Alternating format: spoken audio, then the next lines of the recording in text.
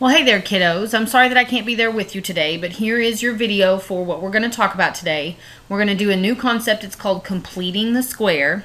You need to be very patient with yourself and understand this is brand new. It's going to take a little while to get it, but you need to copy down all of the examples step by step and do the best that you can. And then when you come to class tomorrow, be prepared to participate in a discussion and ask questions so that we can make sure that we all understand. So here's what we have. The first thing that you have on your notes is a place for some definitions and some steps. So here's your definition.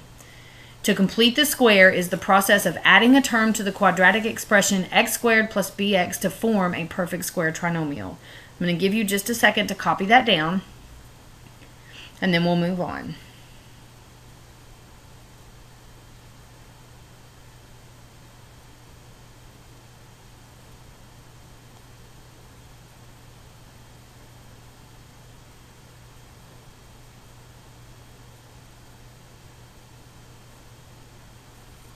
Okay, so now let's just talk about the steps. I'm going to put them up here and I'm going to give you a couple minutes to copy them down, or about a minute or so. And then we're going to do a problem and I'll go back and forth between the steps and the problem so you can see them. But if you don't get them all copied down, you can either go get them from a friend who was able to get them all copied down. I will post this video on the website so that you can go watch it again. I will also post this presentation on the website so you can just go copy them down. So you'll have some choices. But you've got about a minute. Get these copied down in your notes.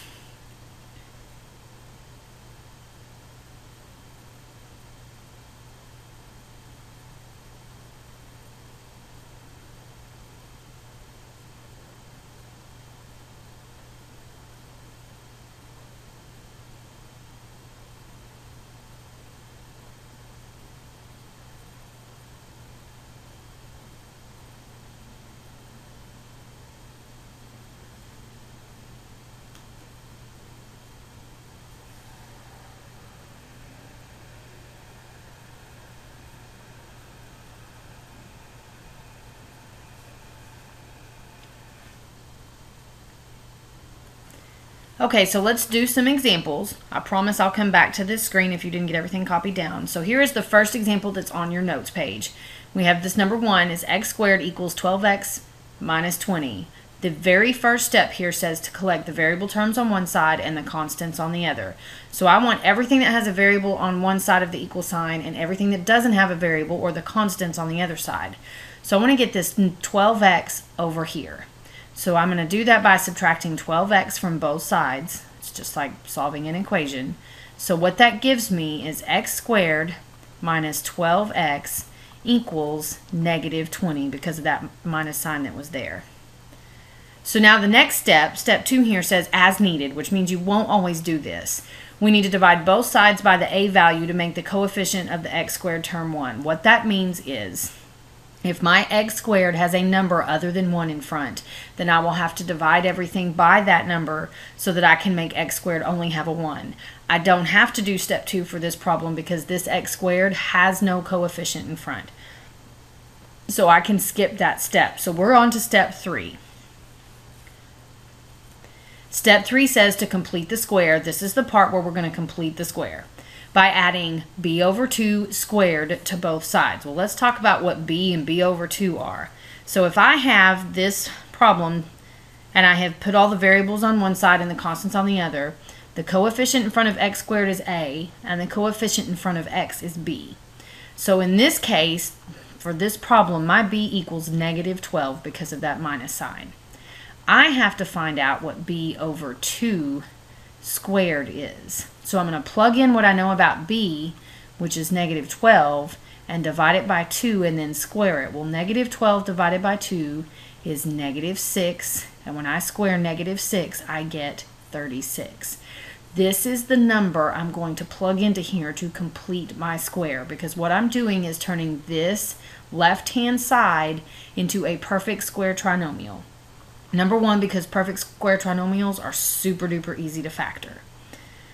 So I'm going to take this x squared minus 12x and I'm going to add this 36 to it that I just created so I can complete my perfect square. But if I do something over here, I have to do the same thing to the other side of the equal sign. So I have to add it to both sides. So I'm going to simplify. This is now x squared minus 12x plus 36 equals 16. I just did negative 20 plus 36. Now my next step after completing the square is to factor it as a perfect square. To factor a perfect square, number one, it tells me that my both factors will be the same, so I really only need one of them.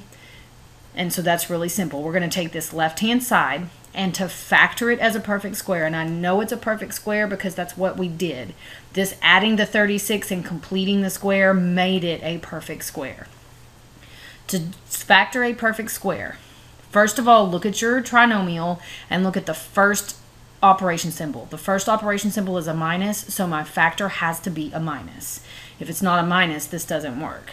Now to get the numbers that go here, I'm going to take the square root of the first term, so the square root of x squared is x, and I'm going to take the square root of the last term, the square root of 36 is 6, so it becomes x minus 6 squared because it was a perfect square. So it has to be squared, and that is going to equal 16. Then my next thing says is for us to take the square root of both sides. So that's what we're going to do. We're going to take the square root of this side and the square root of this side.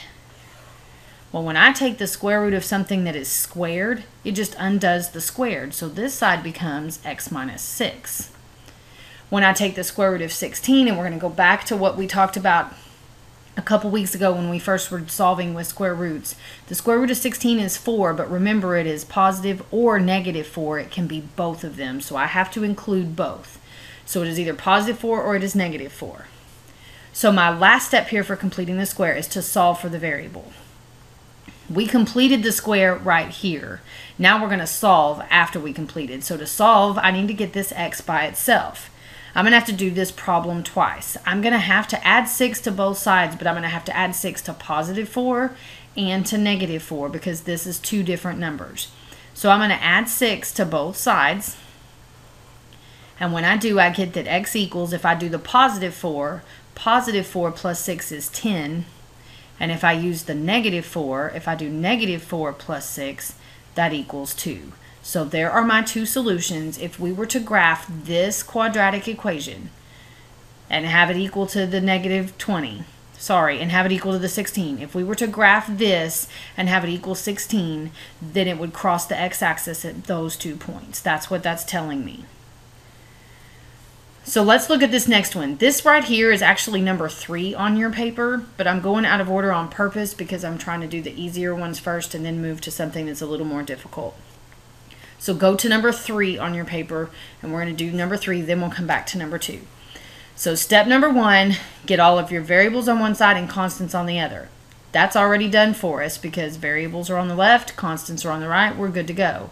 Step 2, make sure the coefficient of x squared is 1. Well, it is, so step 2 is taken care of. Step 3, this is where I have to do the b over 2 part. So the first thing I have to do is determine what b is. Well, b for this problem is negative 6. So if I want to do, and I'm going to move down here, b over 2 squared, then I have to do negative 6 over 2 squared. Well, negative 6 divided by negative 2 is negative 3, and negative 3 squared is 9. So this number I now have to add to both sides of my equation. So I go back here, and so I now have x squared minus 6x plus 9, because that's the part we came up with. This is now we've completed the square. It equals negative 4. The rest of the steps we have to follow are just what we have to do if we want to solve. But I added 9 here, I have to add 9 here. So we'll simplify. X squared minus 6x plus 9 equals 5, because that's what negative 4 plus 9 is. Now I'm going to factor this part right here. It's a perfect square. I know it is because when I completed the square, I made it a perfect square. So remember, I take the square root of the first term, x, use the first operation symbol, and then the square root of the last term, 3, and it has to be squared, equals 5. So my next step, we're going to take the square root of both sides so I can get rid of the squared. This becomes x minus 3. And the square root of 5 isn't a perfect square, so I'm just going to write this as plus or minus the square root of 5. Now, x is not by itself. I'm going to have to get x by itself, and to do that, I'm going to do that by adding 3 to both sides. Well, since I can't really do the square root of 5, what happens is this 3 that I added to both sides is going to go right here in front as a positive 3 plus or minus the square root of 5. And this becomes our solution. It's going to cross the x-axis, but it's going to cross the x-axis at some really weird numbers because this square root of 5 is what we call irrational, and so it's not a nice pretty whole number for us, but this still is going to cross the x-axis twice. It's just going to be some weird numbers, and since we don't really want to simplify the square root of 5 and come up with its decimal, we're going to stop right there. So that's all there is to that. So let's do a couple more. This now is your number 2. So go back to number 2. Step 1 says get variables on one side, constants on the other. So I've got to get this minus 1 to the other side. So I'm going to add 1 to both sides. So now what you have is x squared plus x equals 1. So now we have to do the b over 2 part. So this, oh no, we have to check step 2. I apologize. Step 2, x squared has a coefficient of 1, so I can skip step 2. Now I can do my b over 2. Well, b right here, there's no number in front of the x. That means that my b equals 1. So when I do my b over 2 squared, interesting things are going to happen because b over 2 becomes 1/2. And when I do 1/2 squared, that equals 1/4. So I'm going to have a fraction, and it's okay that I have a fraction, but I am going to have a fraction. I still have a perfect square. I'm still going to factor just like always. But there's a fraction involved now. So what I have is x squared plus x. I've got to add this part, so plus 1/4, which is a perfect square because I squared 1/2 to get it. And then I have to do 1 plus 1/4 over here. So this becomes x squared plus x plus 1/4. And if you take your calculator or whatever and you do 1 plus 1/4, it becomes 1 and 1/4. But I don't want to deal with mixed numbers, so I'm going to take 1 and 1/4 and I'm going to make it improper. That's 5 over 4. Because if you have 1 and 1/4, 4 times 1 is 4, plus 1 makes 5, so it becomes 5 over 4. That's stuff we learned back in probably elementary school, I'm not sure, but you know how to convert a mixed number into an improper fraction. That's all I did. So here's what I have. So I've got to factor this using my perfect square trinomial. Square root of the first term is x. First operation symbol this time is a plus. The square root of 1/4, you can go up here to find out what it was, because to get 1/4 I had to do 1/2 squared. So the square root of that is 1/2. All of that is squared. And then this is 5 over 4. Well, I got to take the square root of both sides, and yes, this is a fraction, and yes, it is okay. This just becomes x plus 1/2. This side, if I look at it, this is really the same thing as the square root of 5 over the square root of 4. I can break it up into two different radicals. Well, the square root of 5 we know doesn't have a perfect square. I can't do anything with it, but the square root of 4 is. The square root of 4 is 2, so this becomes plus or minus the square root of 5, because I can't simplify it, over 2, because that's what the square root of 4 is. Now to get x by itself, I've got to get rid of this plus 1/2. So I'm going to have to do minus 1/2 on both sides. And I know that these fractions are really wigging you out. Don't have a heart attack. You're really not going to do anything but write them down. So this becomes x equals, and just like I did in this problem over here, when I added 3 to the plus or minus the square root of 5, I just put the 3 in front. I'm going to do the same thing here. I'm going to put this negative 1/2 in front of this plus or minus so that I can keep this part second. So I'm going to have negative 1/2 plus or minus the square root of 5 over 2. You can stop right here and leave this as it is, or you can notice that these have the same denominator, so I can really put it all together, and I can put all of this in the numerator, so I can do negative 1 plus or minus the square root of 5, and all of that is over 2 because both parts were over the same denominator. These mean the same thing. I don't care if you write it like this and stop, or if you go to this step and then you stop. They're the same thing. They'll both get you to the right answer. I'm cool with either one. So let's do one last one. This one right here, I've got to get variables on one side, constants on the other. But this one, if I take this x squared and I move it over here to this side, I'm going to have a negative x squared. And we can't factor things that have a negative a term. We have to pull out a greatest common factor and do stuff with it first. So I don't want my x squared to be negative. So I'm going to leave it over here on the right. What I'm going to do is move my 8x over here. But that's going to leave me with nothing on this side. So if I subtract 8x from both sides, that's what we're going to do first. That's going to give me 0 over here because I need something. I can't just have a blank. It's got to have a placeholder, so it's 0. And this side becomes x squared minus 8x plus 22. But I now need my constants on the other side. So I'm going to subtract 22 from both sides. So now I have negative 22 equals x squared minus 8x. This is just written backwards than what you're used to. If you want to turn it around so that this side is on the left and this part's on the right, go ahead. But I'm going to leave it as is because it doesn't really matter. I have now looked at this. I've got my variables on one side, my constants on the other, so let's check step 2. X squared has a coefficient of 1, so I can skip step 2 again. So if this is A and this is B, step 3 says I have to do the b over 2 thing. So b is negative 8.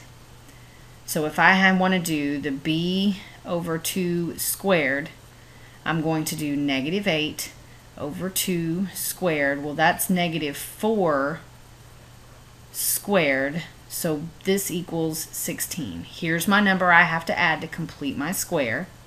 And remember, I have to add it to both sides. So I'm going to do negative 22 plus 16 is equal to x squared minus 8x plus 16, because that's my completed square. So let's simplify. Negative 22 plus 16 is negative 6. X squared minus 8x plus 16. Now I have to factor this part right here. Just like I've been doing, square root of x squared is x. My first operation symbol is a minus sign, and the square root of 16 is 4 squared. And that's negative 6. So now I will take the square root of this side and for this side. Well, negative 6, I can't, that's a negative number, so I know that's going to have, I'm going to fix this so it's positive. So the negative, remember, becomes an I, then the square root of 6. This side, when I do the x minus 4 squared, this just becomes x minus 4. Oh, and this was plus or minus, because that's what always happens when we take the square root of something. It becomes plus or minus. So then I'm going to add 4 to both sides. And just like I did with this one and with this one over here, when I added the number, I put it in front of the radical, the plus or minus sign, instead of after it. So I'm going to put 4 plus or minus I, radical 6, equals x. And radical 6 or the square root of 6 cannot be simplified because its only factors are 2 and 3 or 1 and 6. Those are all, you're going to have primes. You're not going to have any doubles of anything. So we can stop. That's going to be your answer to your completed square problem. So on your homework for tonight, I believe there are 8 questions. You need to do all but the last 2 questions.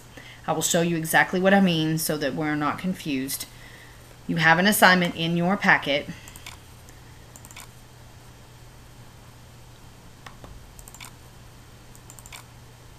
And it looks like this right here. So it looks like this. There are 8 total questions. You need to do questions 1 through 6 for homework. Questions 7 and 8 we will talk about tomorrow when I come to class, as well as I will answer questions and go over anything that you still need. But you need to be prepared to discuss and have questions to ask so that we can talk about this some more tomorrow. But your homework tonight is just numbers 1 through 6. That's what's due when you come to class on Tuesday. Y'all have a good rest of your day, and I will see you tomorrow.